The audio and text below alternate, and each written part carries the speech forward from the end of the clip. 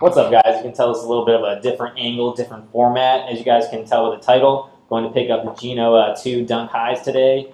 Very rarely I pick up Dunks anymore, but I've been digging this whole like reissue series with like the first series with all the Reese Forbes, Molders, and stuff like that. I guess we're going to wait on the Supas to come out, but they got the Ginos coming out today. I thought I'd go up to my skate shop, Westside Skate Shop, and pick them up. Let's quit talking. Let's go up to like the skate shop and see what these shoes look like. Get them in hand.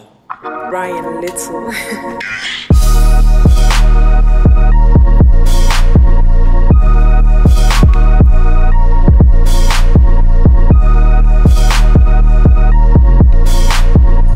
Alright guys, on the way to Westside Skate Shops in Tarpon Springs, Florida. Owned by the former pro, the best fucking guy in Florida in the skate scene, John Montesi. If you watched the 9 Club, Andrew Reynolds talked about how he pretty much kind of discovered him and kind of supported him through his career when he started out over in Lakeland. John's from I think John's from around like the Tampa area. I know Andrew Reynolds is from Lakeland, which is like 30 minutes out of Tampa, so they kind of grew up like skating a little bit together. So check out that 9 Club with Andrew Reynolds. Shouts out John Montesi, who is like the nicest guy. Used to be pro for New Deal. He's on Venture, Adidas. He knows everyone pretty much in the skate scene. Super nice guy. He's pretty much like the backbone of the skate scene in Florida. So we're gonna go up there. Doubt we'll see John. Got a lot of kids and shit nowadays, so he doesn't really hang out at the skate shop that much. But we'll go up there, scoop up these shoes, and get back to the house, do a little review on feet, and maybe a little comparison of the other Ginos, and see how it goes when we get there. And I don't think it's the best idea that I'm leaving at 3 o'clock going on a major road. It's going to hit rush hour or so, but you got to get the shoes, got to do what you got to do, right?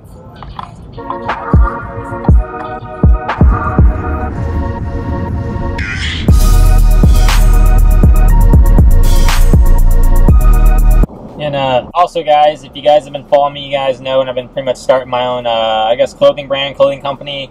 It's starting out super small. Basically, the whole idea behind it, I wanted to do a video about, like, why I want to do a clothing brand, why I want to do this, like, my whole, like, reasoning and thoughts. It's just not to have, like, a clothing brand. But I wanted to film this video first since the Gino Dunks come out today, so I think I'll film that, why I'm starting a clothing brand, kind of asking you guys some questions about it. Tomorrow or maybe later this week.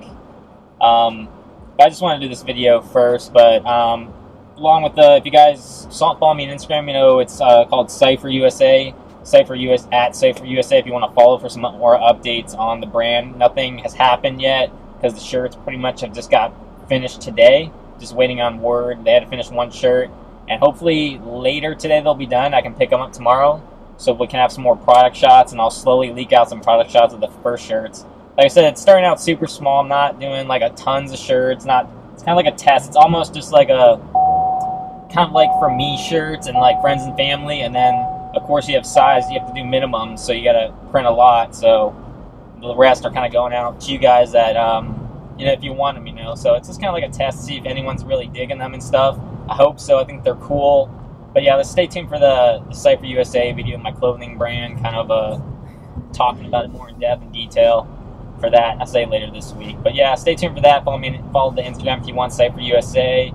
And should be putting out some cool stuff soon. Hope you guys like it.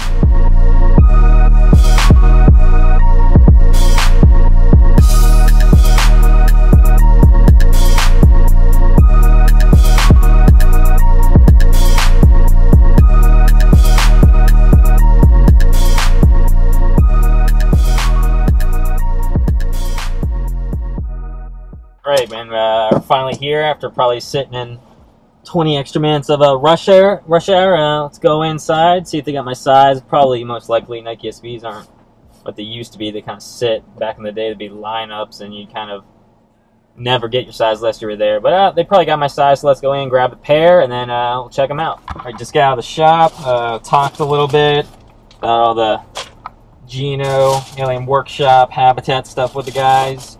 Of course, they had all the shoes stacked up, all the boxes out there. Gino 1 reissues high tops, super nice.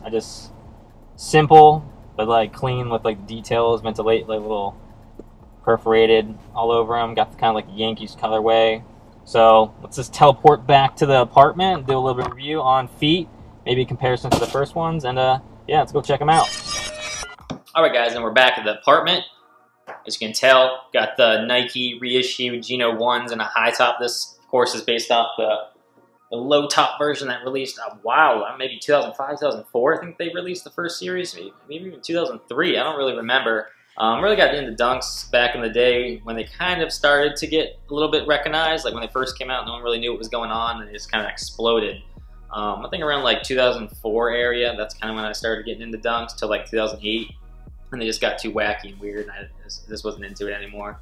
But yeah, they're based off this shoe, and I just want to go over the main. Well, first off, retail was 110. It's a quick strike Nike high top, 110, 7% sales tax in Florida, 117 total.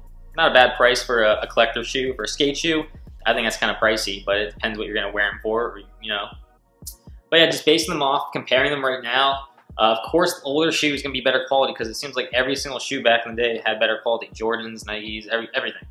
So just basing off that, like these are going to be a nicer quality. And you know the crazy thing? These were retail $65, and now shoes are $110. It's pretty crazy. I think wholesale used to be like 35 bucks for the shops too, which is insane. They made a lot of money, and then Nike SB kind of screwed the shops a little bit by doing online, selling to Zoomies, selling to all these other places, and they said they weren't going to do it, and they did it. So that's my little rant. But the first thing I noticed is the perforation on the toe and all around the whole shoe is a little tighter, and there's more of it on the high top than the low top. And also the leather seems a little bit more stiff and plasticky. If you look real close, you can tell like this one is almost like a little nice tumbled, like slightly tumbled leather. So that's the big difference. And I also think the suede on these, I feel like it's almost more, it might be worn down because I've had them so long, but I almost feel like it's more like nubucky, and then these is like a fine suede. It's definitely a different type of suede or nubuck. Yeah, this is definitely a suede, but I feel like these, maybe they're worn down a little bit, but they feel like more nubuck to me. So that's another major difference. And the other difference is the sole. We all know that they redid the sole on the Nikes now. They have a tighter kind of pattern, and then they got all this little jagged stuff down here. I don't like the sole at all. The shoe overall feels more cardboard than the originals, a little bit more stiffer. And you know, I don't know. I just can't skate Nikes anyways nowadays. I just feel like they're too cardboardy and I can't really feel. Plus, I like to support more the core brands and stuff like that now. Even though I think Adidas makes a better skate shoe, and I've been skating Adidas a lot, I'm just trying to get back more into like S, maybe America. So those are like high. I'm just kind of trying to go back. You know, it just seems like all the corporations are just oversaturating the market. Just kind of want to, just like sick of seeing it all, and just kind of want to support the skater brands right now. But that's a whole nother argument, it's like politics in the skate shoe game. But yeah, these were 117, fit true to size. I got 9.5. Just looking at them, open the box, I was like, damn, like 2005 all over, whatever, early 2000s to me. Brought back good memories. I think that's what Nike SB is doing with the shoes. I heard they were struggling. Nike SB and Jordan sales weren't as high as they used to be. I heard from a sales rep. So they're just kind of going back to what really worked for them and had the frenzies. Like with these, they're redoing like the first series, redoing all the different other like second, third series dunks, like the sea foams, and they did the orange boxes, stuff like that. They're trying to get back all the people to buy Nikes and Dunks again. I think it's a good idea. I personally love it that they're going back to these old shoes because it brings me back to like that era when I just like was like so in love with Nike, and just it brings you back when you're like a kid basically for me, because you know when you get older it's not as fun, you have more responsibilities, and when you these kind of bring it back to a time where all you have to do is skate, all you have to do, you know, just hang out. But that's where it brings back, that's why I love it. I mean, you guys might love it because you guys weren't into shoes. Maybe we're like too young to even wear shoes like this, but so I think it's good. What do you guys think about it? Like, I think it's good they're going back. I don't feel like they're just like running out of ideas. I think it's something that's smart. I think gives the new kids the shoes they might have thought were cool back in the day, and they just couldn't get them. And the old guys like us, it gives us like, you know, like our stuff we like coveted over like back in the day in a little bit of a different format. I'm glad they switch it up from them just doing like another low top retro. So I think that's good. What do you guys think? Let me know.